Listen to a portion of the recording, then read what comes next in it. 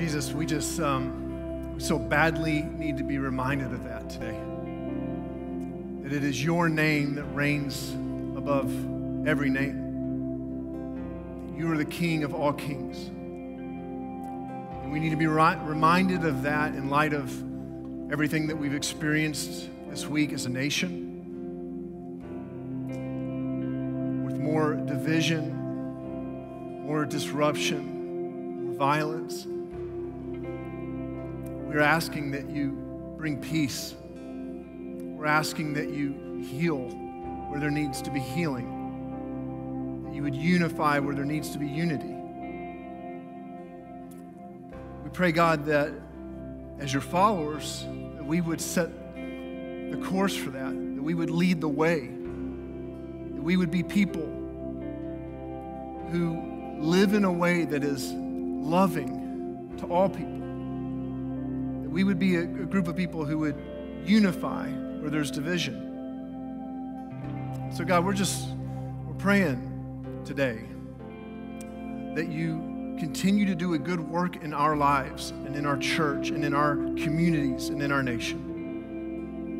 And we're just going to keep our hands open. We're going to keep saying yes to you, Jesus, because you are the King of all kings. And your name reigns above all other names. It's in your name we pray, Jesus. Amen. Well, listen, I just want to say again that we are so glad to have you here at LCBC today, and particularly because we started this series last week. I thought we just got kicked off to just a great start with this series that we've called Rethinking My Life. And if you're newer to LCBC, I'll just say that, maybe the best way to think about whenever we start a new series or a new teaching series, it's kind of like a Netflix show where, we have one main topic that we explore throughout the whole series, but each week, it's almost like a brand new episode, and each week builds on the other weeks as we unpack the topic from different angles. And so today, we're continuing on the conversation that we started last week, and it's really a series. This whole series, Rethinking My Life, it's really a series about change. How change happens in our lives, and specifically, maybe more importantly, how God brings about change in our lives.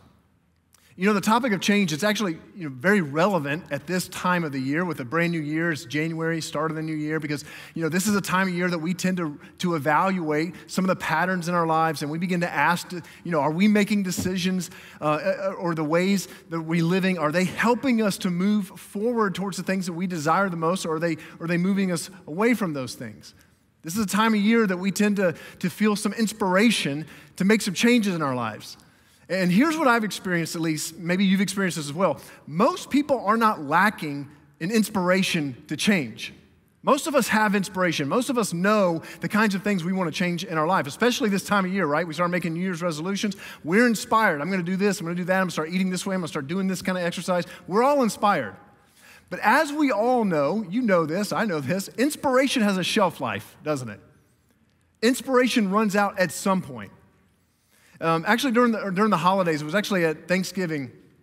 We had family, Jenny and I had family come up from down south, and so we did our Thanksgiving meal, and we were trying to figure out how we're going to do Thanksgiving. And since my family's from down south and Jenny's family's from down south, we make everything Southern. And so the way that we did that is we just deep fried a turkey, right? And I know some of you are thinking I'm crazy, but deep fried turkey is the best turkey you will ever have. And so we got the big deep fryer and we put that thing in the oil, and it was amazing. It's done in like 10 minutes, which is the best thing about it all. And then we're sitting there with this big pot of oil that we need something else to do with. And so it was getting late at night, and we were like, we got to go fry some other stuff, man.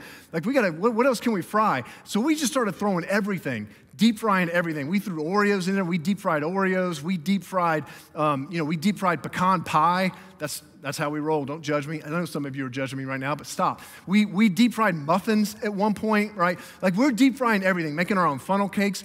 And then this thought strikes me, right? It's around 11 p.m. at this point. We've been out there hooting and hollering, deep frying stuff, and it's 11 p.m. It's cold. It's dark. And this thought washes over me as I'm looking at this, and I go, wait a second. I got to clean up all this crud. Like I got to clean all this up. And all that inspiration and laughter and joy that we had been experiencing, it was gone at that moment.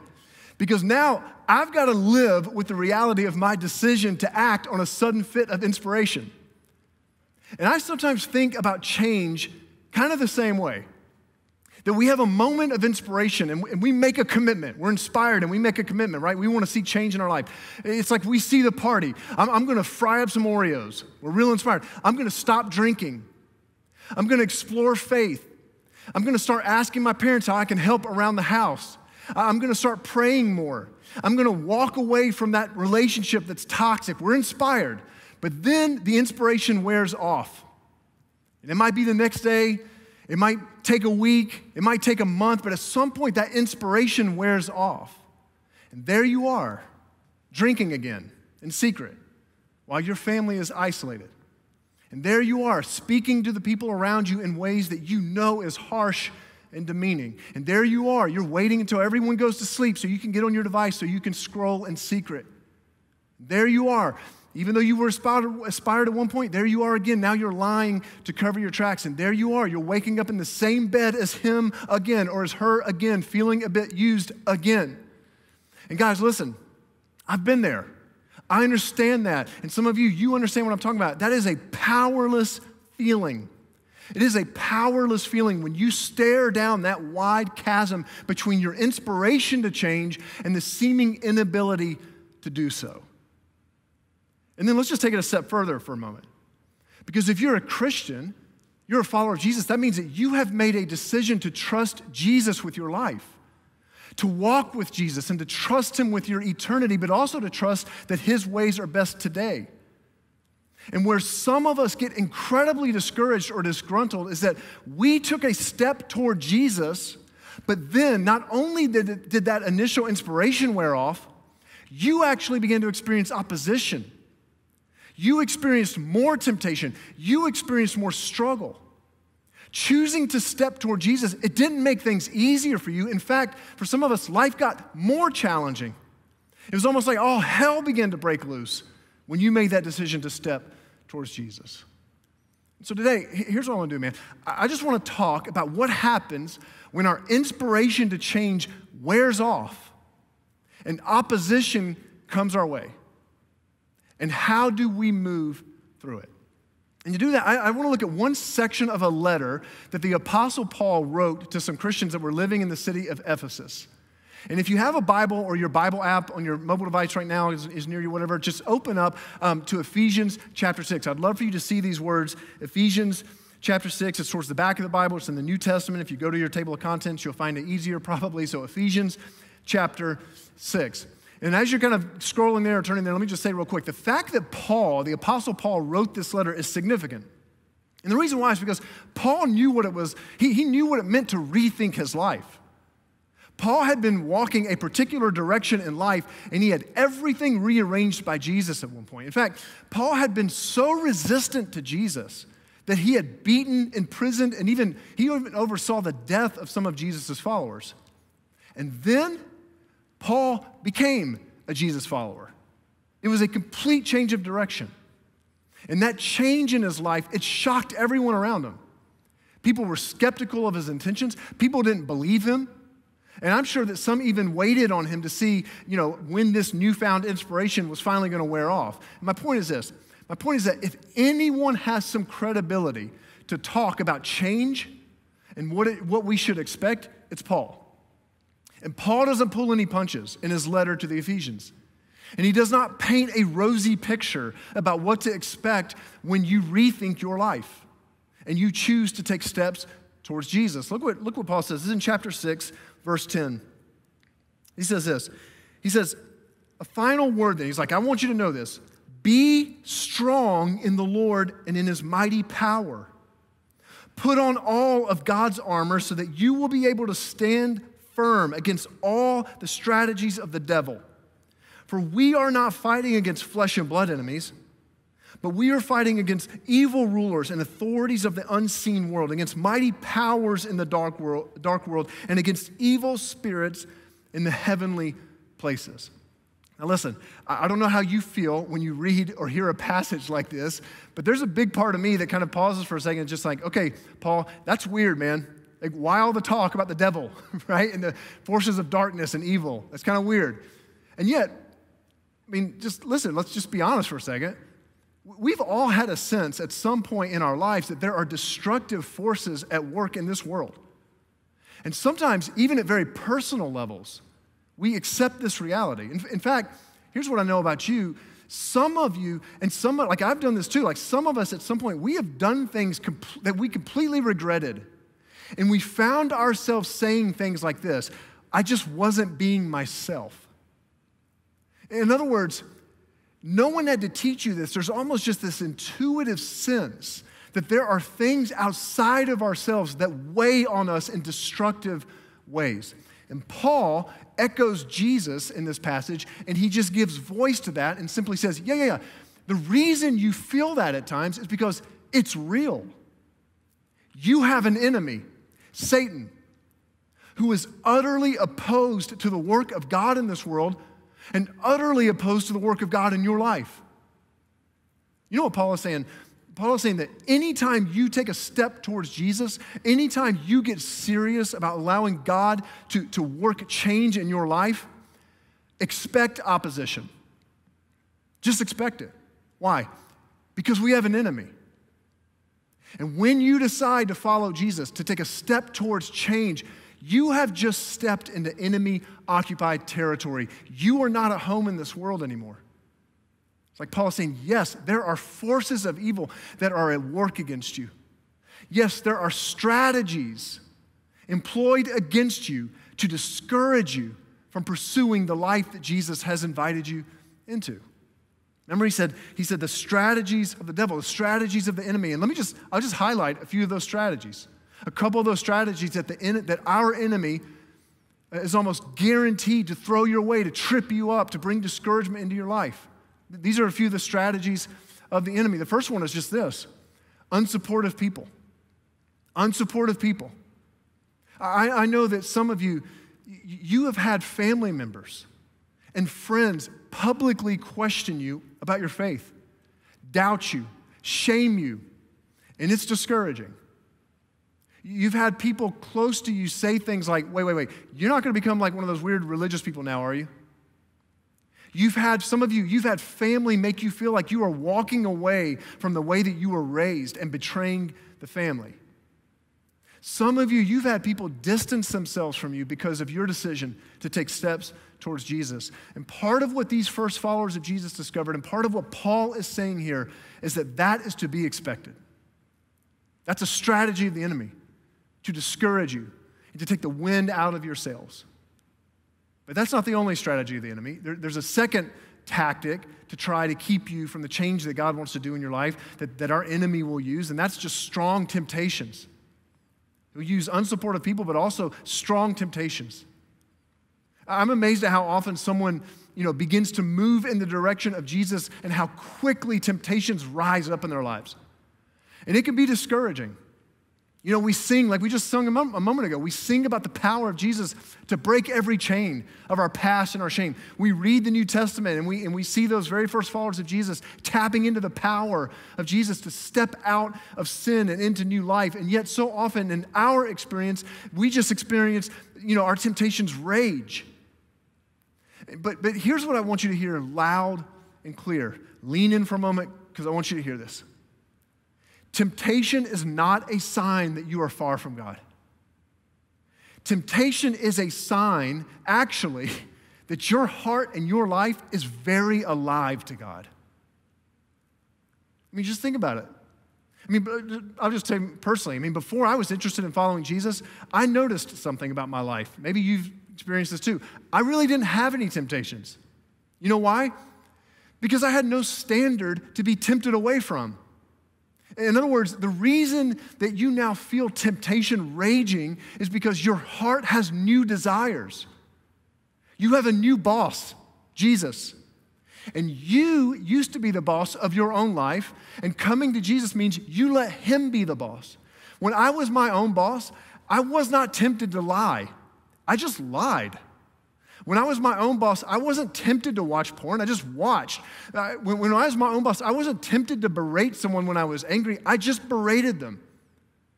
But then I got a new boss. And his way is so much different. It is so much better. And all of a sudden, my heart came alive to the reality that I cannot love people while lying to them. And my heart had come alive to the reality that using women as objects is not consistent with love. And my heart came alive to the reality that I cannot love and respect others while allowing my anger to drive my actions. So now those things, they became temptations in my life because my heart has been remade. So don't be discouraged by temptation. It means your heart has been changed. It means that you're alive to something new now. And temptation is not going to go away. And besides, as Paul said all those years ago, why would you expect things to be different? We're in enemy-occupied territory. And our enemy, he knows that he cannot alter our eternal destiny. And so he will throw everything at us to trip us up into sin that would wreck relationships and hang shame over us, keeping us stalled from experiencing the fullness of life that Jesus offers us now. Now, here's what I love about Paul's words to the Ephesians. See, he doesn't just leave it here. He doesn't just say, you have an enemy, he's working and strategizing against you, he's trying to trip you up, he's got strategies against you, against you and God's purposes in this world. Good luck. Hope you make it. That's not what Paul says, because that's not what they experienced. Embedded in the words to these, his words to these first followers of Jesus, he actually gives us language that is so helpful in moving forward. And in particular, there are three phrases that I just want to point out that have huge significance for us. Remember the very first verse we read? It said this. I'll just read it again. Be strong in the Lord and in his mighty power. Put on all of God's armor so that you will be able to stand firm against all strategies of the devil. Stand firm. Put on God's armor. Be strong. Three incredibly powerful statements. Stand firm. Put on God's armor. Be strong. So I just want to unpack those three statements real quick. Let's just talk about the first one real quick. Stand firm. I love that idea. I like this idea that Paul gets out of standing. It's almost like feet are planted. I'm standing right here, determined not to move. No matter what temptations come my way, no matter what struggles come my way, no matter what opposition comes my way, my feet are planted. I will stand firm. That's the idea. One of our, Jenny and I's, our previous homes years ago, we had cedar trees all over the place, all over the property. And I don't know how many. There were probably 25 cedar trees all over the property. And we hadn't been there for more than a year before one of those cedar trees that was closest to the road, it actually fell down after a storm. So go out there and, remove the tree and all that. The next year comes, and there was a smaller one that fell in our backyard after a storm. Do the thing, remove the tree. A year later, there was a huge cedar tree that fell and almost crushed our shed in the back. So there's two things Jenny and I learned while we were living in that house. The first one is we decided we would never own another home that had cedar trees anywhere around it. So that's number one. If you got cedar trees in your property, I'm sorry, but that's just what happened for us. The second was this, though. We discovered something. As we watched these cedar trees fall one by one, we discovered that not all of the cedar trees on our property fell when storms hit.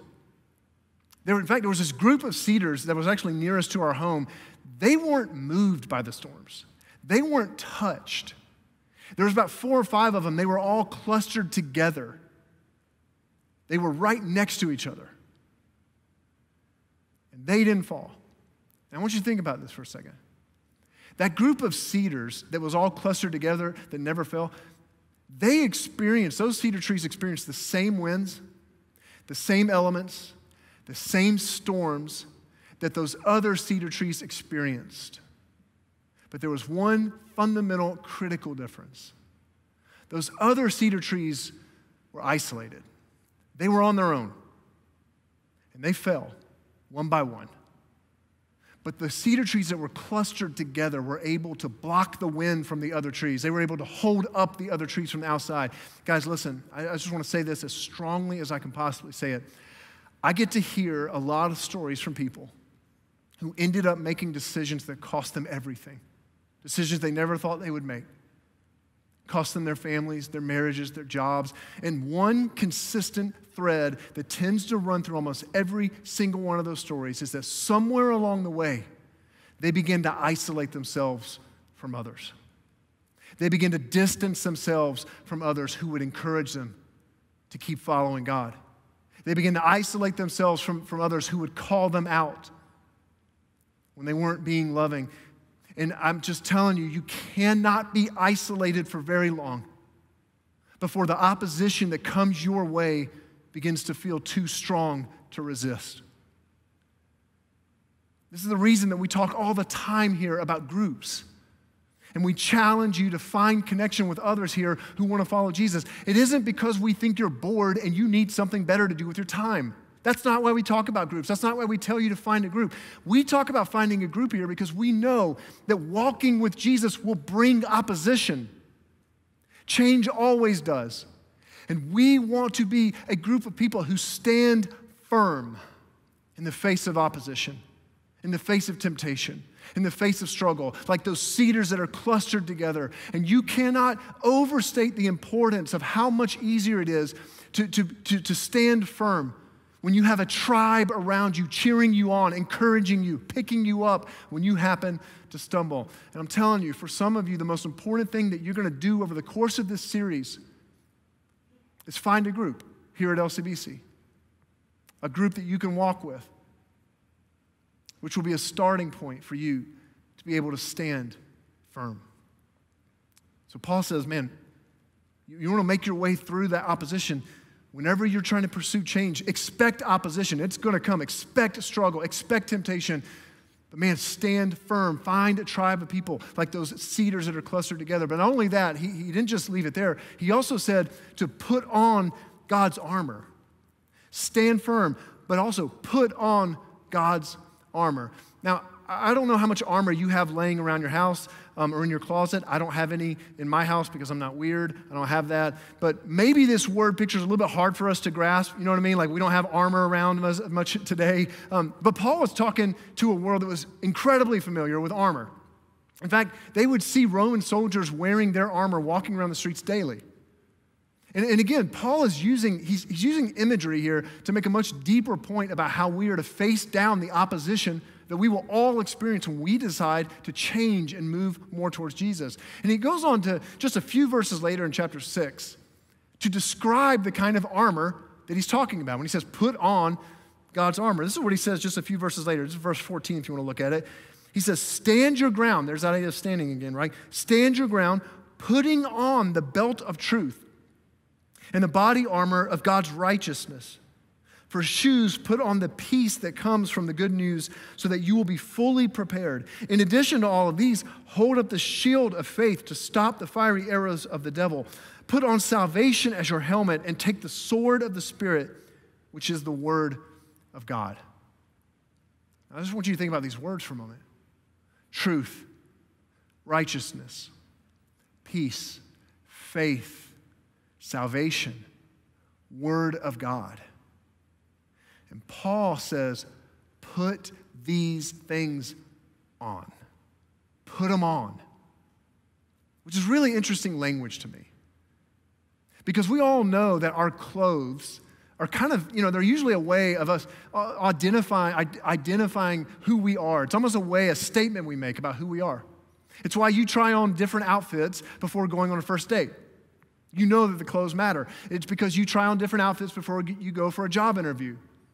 It's also why you have made broad, sweeping assumptions about someone simply based on what they were wearing, even though you didn't even know them. Because clothing matters, right? It says something. What we can wear, it can define who we are and reveal who we are to other people. And Paul says, put these on. Truth. Let truth, righteousness, peace, faith, salvation, and the word of God, let it define you. Because you're going to face opposition. But do not forget who you are, and do not forget what God says about you. Let these words define you. And if you need a really simple way to do this, then I would just encourage you to write this statement down on the screen here and pray this each and every day. Just pray this as a prayer. Here it is. Today, God, today my life will be shaped by truth, righteousness, peace, faith, salvation, and the Word of God. That's what I'm going to define my life with today, God. God, define my life with these words today. This is why thousands of us start each and every day here at our church pointing our thoughts and pointing our heart in a divine direction by finding a chair, setting aside a few minutes, opening up our Bible, and hearing from God. And I can confidently say that thousands of us do that because there are thousands of you who have subscribed to our daily song and a prayer that we send out every single day, and there are thousands of you who have joined in our Bible reading plans on our app. Why do we do that? It's because we expect opposition. And we want to put on the armor of God, allowing our lives to be shaped by truth and righteousness and peace and faith and salvation and the Word of God. So in the face of opposition, we're going to stand firm. We're going to put on God's armor. We're going to live in the truth of who we are. But Paul mentions one other thing. In fact, it's how he started this whole passage, is with these words. Remember what he said? He said, be strong. But he didn't leave it there. He didn't just say be strong. He said, be strong in the Lord and in his mighty power. He didn't say be strong, so pull up your bootstraps and try harder. Be strong in your own strength. He said, be strong in the Lord, Jesus Christ, and in his mighty power. Bottom line is this. The way to fight the enemy is not to focus on the enemy. The way to fight the enemy is to be so immersed and close to Jesus that his power and his strength keep you moving forward despite the opposition that you face. Last week, as David started this series, he used this little two-word phrase to describe this: stay close. Stay close. When I hear these words right here, to be strong in the Lord, to stay close, I imagine it like we're entering into a battle, and we've got a general who knows the battlefield, a general who knows how to make it through. Stay close. Like, I don't really want to go into a war, but if I've got a general who knows what he's doing, I'll stay right by him.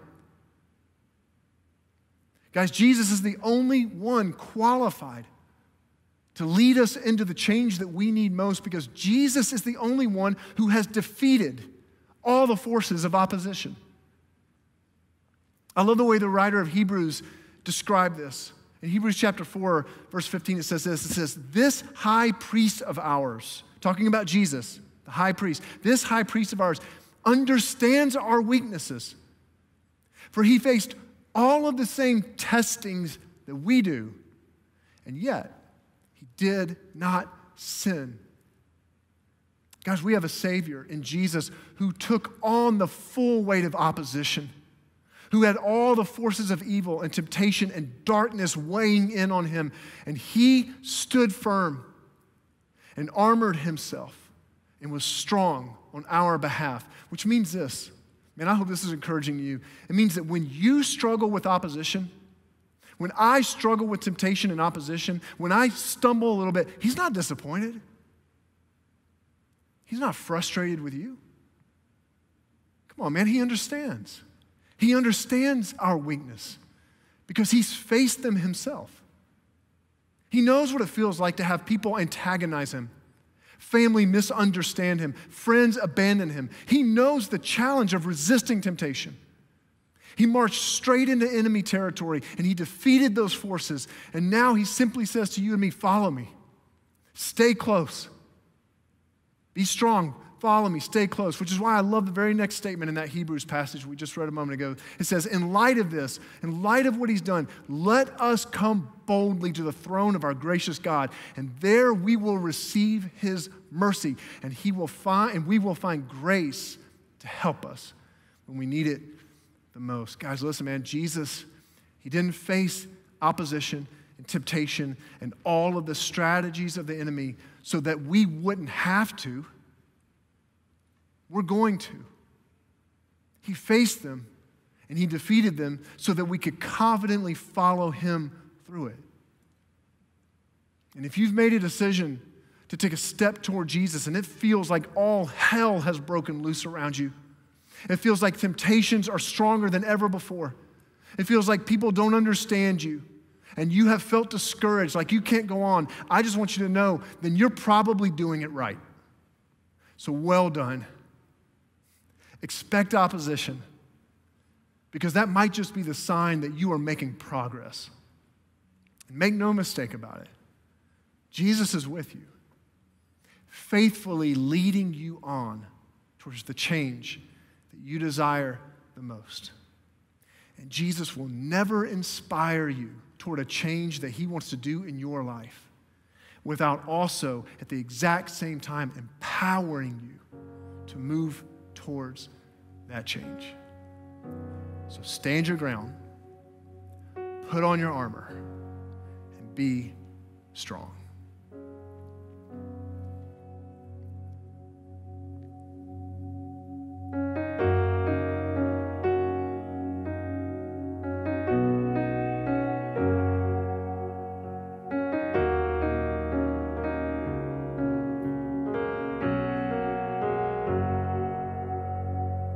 Suffering will find me, suffering will pass. Help me to lean into you while it lasts. Hell or high water, and I will get through. Time after time, you have shown me the proof that you are faithful. You're always faithful. I have seen and I believe you're always faithful to me.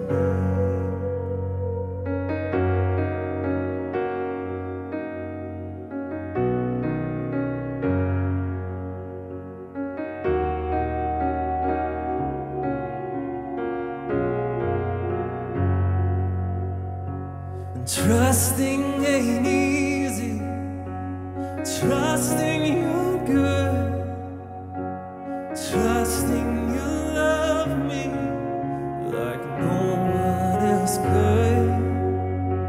And you have your reasons, and you have your right.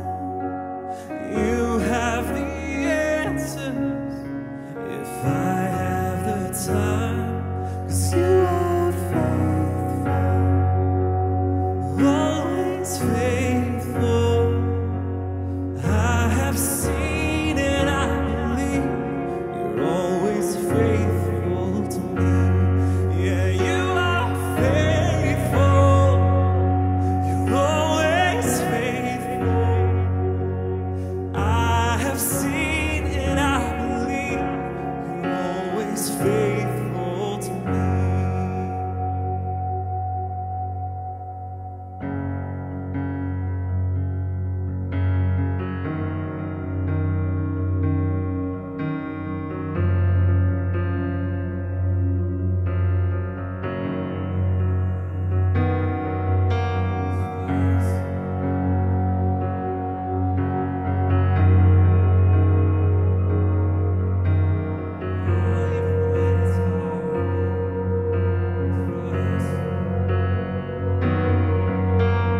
I don't always understand your ways, and love don't always make perfect sense. But step by step I will finish this race and follow you. Build my courage and steel my pride. I'll keep moving with you by my side. And through my pain I will keep my stride and follow you. Understand your ways, and love don't always make perfect sense. But step by step I will finish this race and follow you. Oh, won't you build my courage and steel my pride? I'll keep moving with you by my side. And through my pain I will keep my stride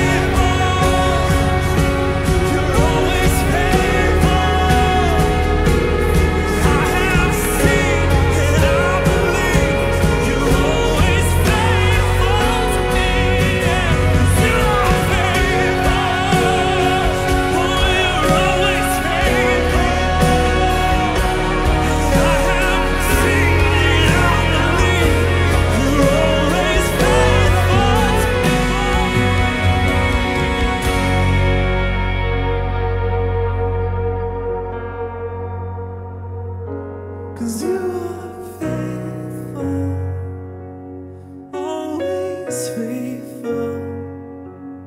I have seen and I believe you're always faithful to me.